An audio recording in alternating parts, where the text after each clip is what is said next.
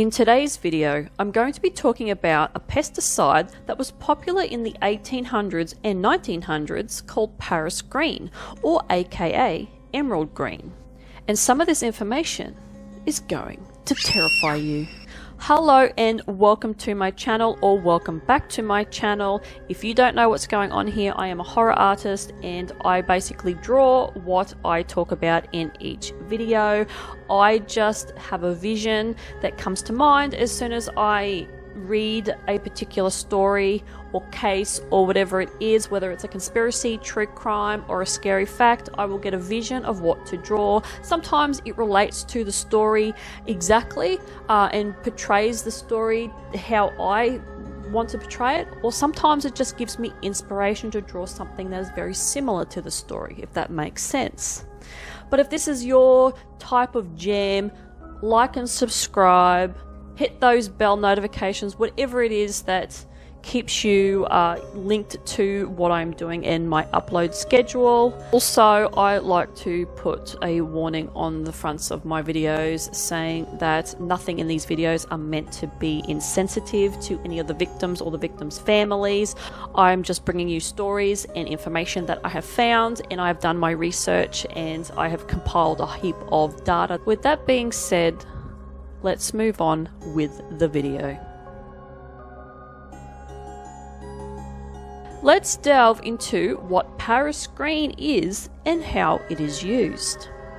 Paris green, or emerald green, was a highly toxic, unorganic pesticide that was available in the 18 and 1900s, which contained copper acetate and arsenic trioxide, and was an emerald green crystalline powder used for rodent control and insect control on crops in 1867.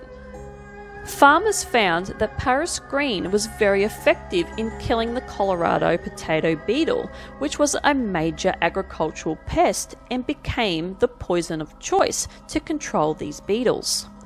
Paris green was sprayed by planes in Italy during 1944 and 1945 to control malaria, a mosquito-borne disease that can cause vomiting, jaundice, seizures, coma, and even death. Other things such as worms, slugs, moths, and caterpillars were eradicated by Paris green. Artists such as Monet, Renoir, Van Gogh, and Gauguin would use Paris green as a pigment for their paintings, and was ground very fine to use in watercolours, inks, and also fireworks. It was first developed in 1814 by Wilhelm Dye and White Lead Company, Schweinfurt, Bavaria, and quickly became the pesticide of choice all around the world. But Paris green has a dark, disturbing history to it. Not only were accidental poisonings common, but also murder and suicides were common via this product. When Paris green was used to dye clothing, workers would not wear protective gloves or anything, and would dunk the fabrics into the toxin with bare hands. Businesses working with Paris green had fatally ill staff. Staff would develop ulcers, green hands, yellow nails, headaches, poor appetite, and crater-like lesions on limbs or other body parts. Investigations were done due to the amount of people falling ill, and they realized that businesses were accidentally poisoning people with the prolonged exposure to this toxin. Paris green was even fashionable to have in homes as wallpaper, but families were getting mysteriously ill, and children were always the first to fall ill or die. Doctors in the 1800s were diagnosing the deaths as diphtheria, as the symptoms of Paris green poisoning were similar. Once autopsies were done and arsenic poisoning was found, investigations started on the homes and found that the wallpaper was creating like a Dutch oven in the rooms of the homes, so the children and parents were ingesting it by breathing it in. Once the word got out that Paris green was killing people, it created a fear amongst the public, and people were tearing down the wallpaper in their homes. But despite all the panic and deaths, no legislation was created to regulate this product, and Paris green, pesticide, could just be bought at your local drugstore or pharmacy.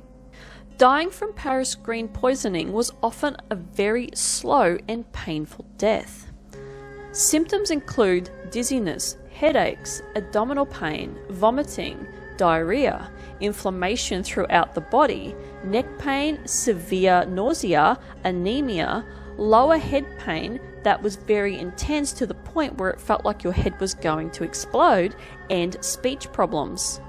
Ingested in small doses over an extended period of time can cause paranoia, delusions, hallucinations, and an appearance of mental illness and insanity in people. In 1898, a woman tried to kill herself and her whole family in a murder-suicide attempt in Erieville, New York.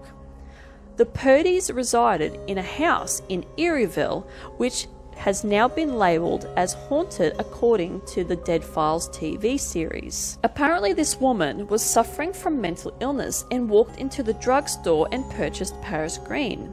This made the drugstore workers alarmed, and if it wasn't for them, more damage would have been done.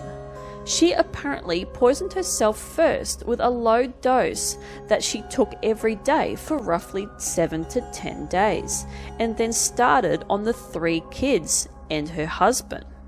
She force-fed the 3 children by shoving it physically down their throats. She ended up killing herself, but I can't find anything on the husband and what happened to him. But apparently the 4-month-old died 9 months later from injuries to the poisoning. Her 2 older children suffered for years with ailments relating to the poison, but they didn't live a very long life, unfortunately. People suffering from depression would turn to Paris green to off themselves. Farmers were one of the highest statistics, but was not highly reported. Once it got into the cities, suicides were reported more and more from the early 1800s through to the 1960s until it was finally banned.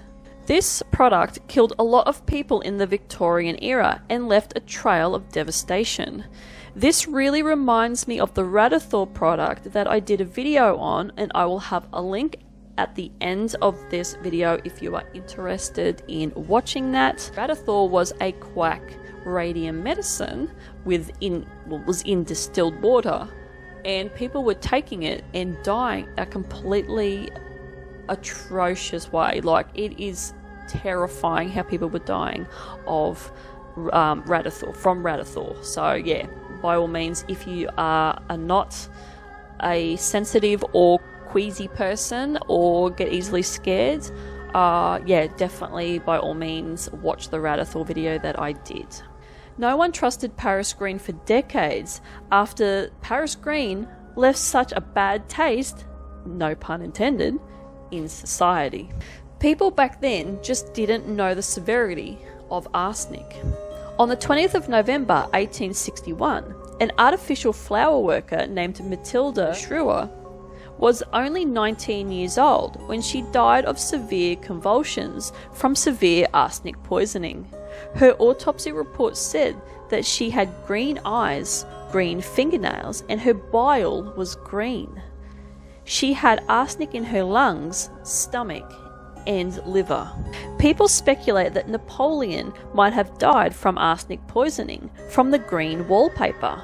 After Napoleon was defeated at the Battle of Waterloo, he was exiled to the island called St. Helena in 1821 to a house called Longwood House to live out his days. Napoleon had a wallpaper that was a fleur-de-lis design that was light green with darker green patterns on it, and it covered every wall in the home apparently, and it was Napoleon's favourite colour. It was alleged that the climate played a big part in creating a humid environment that activated the arsenic, which started to make him weaker. When a piece of Napoleon's hair was analysed, it showed traces of arsenic. Napoleon died of stomach ulcers and cancer at the age of 51. A British chemist named James Marsh created a way of detecting arsenic, and it was so sensitive that it could detect arsenic in a small amount of residue on food such as fruit and in the stomach if it was ingested. He then started using the test in trials in court. The scary thing about arsenic is it's popular for people to use to poison other people in foods and drinks, as it is not detectable by taste. It was a silent killer. It was so fashionable to be killed or die by arsenic back in the 1800s, and a lot of people were killing family members for their inheritance, so arsenic adopted the name inheritance powder. So what do you think about this pesticide, Paris green? Do you know anyone who used to use it, or have you heard of any other stories in regards to this particular pesticide? Leave some comments below in the comments section. I would love to hear some more facts and some more stories on this poison. Now, the illustration that I did for this video today is this sort of came to me when I was reading through everything to do with Paris green, and I was sort of reviewing the notes that I had done, and I came up with this particular woman, and she is so she's drinking Paris green, and there is a little monster down below who was also joining her and drinking. Well, it's actually drinking the Paris green, whereas the monster woman that I'm representing as the people who ingested this stuff and had all these horrific symptoms, she's actually getting it via intravene. She is loving it. She just wants to have this shit flowing through her veins, and she's turning green from it, and her teeth are green, everything is green, her eyes are green,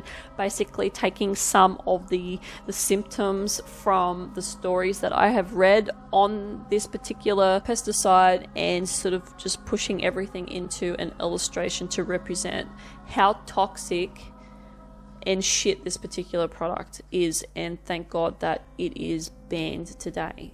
This illustration is very green, and it's another illustration that I didn't include blood in because I don't think it needed it, because all the elements in it are quite horrifying themselves. So and I just made a little bit of pink areas, just to display like the big wound in her stomach is like gaping open. It's like this big black abyss of like a big ulcer or something like that, and having bandages like wrapped around her in a certain way just to portray the wrapping up ulcers and all that sort of stuff.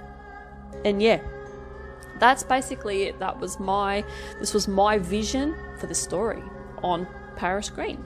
So anyway, hopefully you enjoyed some of this video, enjoyed the information that I have given you, and enjoyed the illustration that went along with it. And I am out of here, and I will see you guys in the next one. Bye.